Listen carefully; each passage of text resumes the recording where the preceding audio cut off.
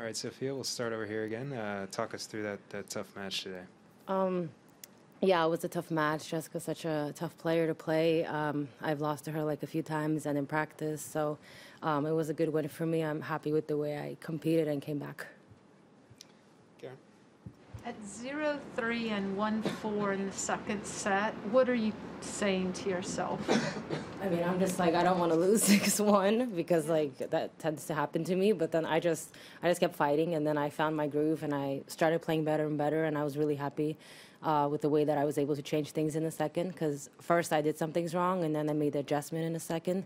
And then it's funny, at 5-2 in the third set, I started making double faults. And that was like the one thing I stopped doing in the second set. I was making more first serves. And then I was like, okay, this cannot happen right now. Like, I want to close it out. I want to leave and be done. So I'm happy that I was able to close it out. Real quick follow. Did you figure out what was going on with your serve? It seemed like you were uncharacteristically struggling with it. Yeah, I mean, I was missing so many first serves. Like, I was getting quite annoyed and, yeah, I guess hard on myself. And then I just started making them, and I started going after my second serves, which was good. And then, yeah, it kind of let me down a little bit at 5-2. But then, you know, a win is a win, so I'll take it.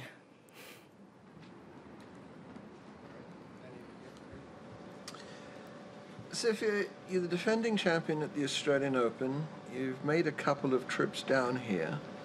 Now, have you got into any of the Australian lingo, any of the Australian foods? No. Have you not tried things like Vegemite? No, I haven't. Are you game to try it? No. What about kangaroo? This is genuine. I'm genuine. No, I did. That's kind of not on my mind. I'm trying to, I'm just trying to focus here and play. And I would, I'm just gonna not say anything, or else I'm gonna lose, and then I'm gonna get mad. So, tennis. All right. Any other questions in the room? Or we go virtual? A reminder to those of you online: if you have a question for Sofia, please use the raise your hand function.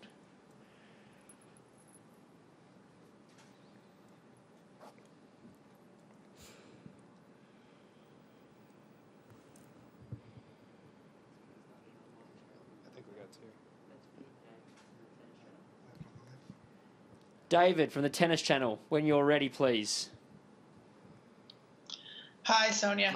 Hi. I just had a question about the last year or so. A lot of us have had to put certain plans on hold, things we've been wanting to do or accomplish in our lives. Is there anything that you were looking forward to in the last year that you haven't gotten to do yet, or something that when the situation gets better that you're looking forward to doing when things get back to normal? Well, obviously last year after Australia, things were normally supposed to happen, like different things. And then unfortunately that did not happen, which was tough. But then, yeah, I was just waiting to until tournaments would start happening. And luckily, before US Open was happening, US Open. And yeah, I mean, I obviously wish there was more tournaments because I would have reconnected with my fans. I was super excited for the US swing. And then of course, everything was on hold due to COVID, unfortunately. But yeah, I mean, I'm happy with the way I was able to, come back strong and close out the year quite well. But then, yeah, I'm looking forward to right now, no more COVID and more tournaments and more bubble life for sure. But it's obviously nice to be back on tour and playing and competing again. Anything fun off the court that you're looking forward to doing, like seeing a movie, something like that? I mean, I hope I'm not going to have time for that, but I guess just walk around. I mean, here we're walking around the city and stuff. So, maybe go to some stores. Depends how I do. We'll see. Howard, next question, please. I wanted to ask you about what it's like out there this week. A whole bunch of tournaments going on, men's events, women's events, team event. It's not the typical non-Grand Slam week, and I'm just wondering if you can sense that. Does it feel more crowded in the locker room or the players' restaurant or lounge? Are there a lot of people around that might not normally be in a tournament that normally you'd be playing in a smaller size tournament when it's not a Grand Slam? Right. I mean, players, everyone, it's the same. I see everyone, but definitely the fans. I mean, obviously it's not full capacity, but I see some fans obviously coming and supporting me in my matches. So obviously that's really nice to play in front of them. You know, I've really missed playing in front of them, and yeah, I can't wait for next week to play in front of a bigger crowd, and hopefully the Aussie fans will be on my side. So yeah, let's see what happens. Gonzalo from BA Tennis. Next question, please. Hi, Sonia. Congrats on the win. Thank you. Your next opponent will be Pavlyuchenkova or Muguruza. Do you have any preference? No, but definitely I don't have a preference. They're both really tough players. I've played obviously both of them. So obviously if I play Garbiñe, it will obviously bring back last year for me. So there might be some emotions. I don't know. We'll see. But Anastasia, I mean, I've played her a few times, and she's obviously a tough player. So yeah, no preference. I'm just happy that I'm through to the next round, and I'll do everything I can to get ready for next match. Courtney, next question, please. Hey, Sonia. I'm curious. You got a good number of matches in Abu Dhabi, and obviously here you're playing deep again. What exactly are you looking for in terms of what you want out of this week in Melbourne? Well, I obviously want to continue my matches. I feel like that's a good way to, get more confidence for me coming up to Australian Open. So I'm happy that I'm just, I feel like this tournament, I'm not putting too much pressure on myself. I'm just trying to get as much matches as I possibly can and try to feel my game. And then come Australian Open, it's going to be different. More pressure on myself and everything. So I guess this week is a little bit of a relaxation week for me, I guess, mentally, because I'm not really crazy right now. I'm kind of trying to, stay as calm as possible because coming up, it'll be really, really hectic. Yeah, and I was going to ask you about that, is that, as Howard mentioned, there's so much going on around Melbourne Park right now in this lead up with ATP Cup and, multiple tournaments happening and things, that attention kind of gets spread out. And so it's a little bit, for a lot of the top players, I think, a quieter kind of week before Melbourne than it might typically be. Do you think that helps you at all? That the hype machine, in a lot of ways, hasn't kicked into full gear? The 10 days before the Australian Open. Yeah, I mean, I'm happy that there's different events going on. I feel like things are coming back to somewhat normal. It's obviously nice to see a lot of matches coming and playing. But yeah, I feel like this is a good way to, start easy. There's some fans coming and supporting, everyone, so which is really nice to see. And I'm really grateful and thankful for them to coming. But yeah, I think definitely it's more exciting, to come Australian Open, and it's gonna be a bigger crowd, obviously more noise, more hype, and everything. So I think everyone's using this week to somehow kind of like lay back, chill a little bit, But come Australian, it's gonna be loud, and I'm obviously super excited, and looking forward to that. So I hope I'll be playing well for it, but we'll see. Okay, we'll come back in the room. Karen.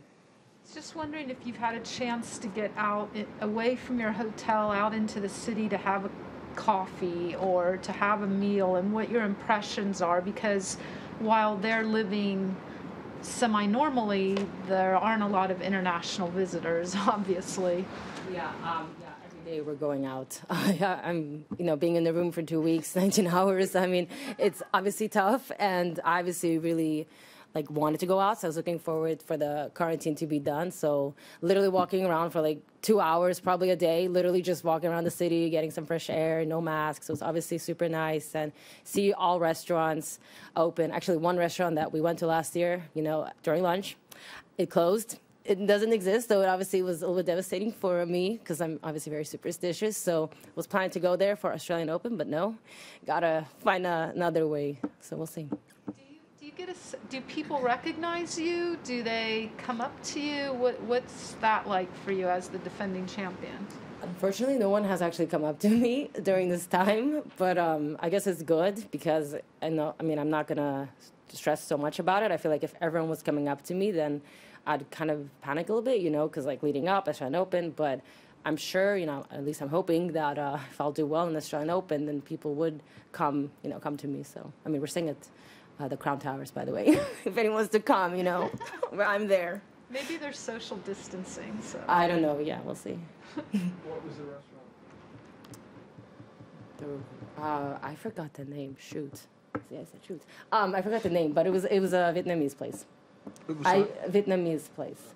Yeah, I recognized it, and then I told my dad that it's closed, and he's like, "This is not the restaurant." And then on his navigation, it was that one.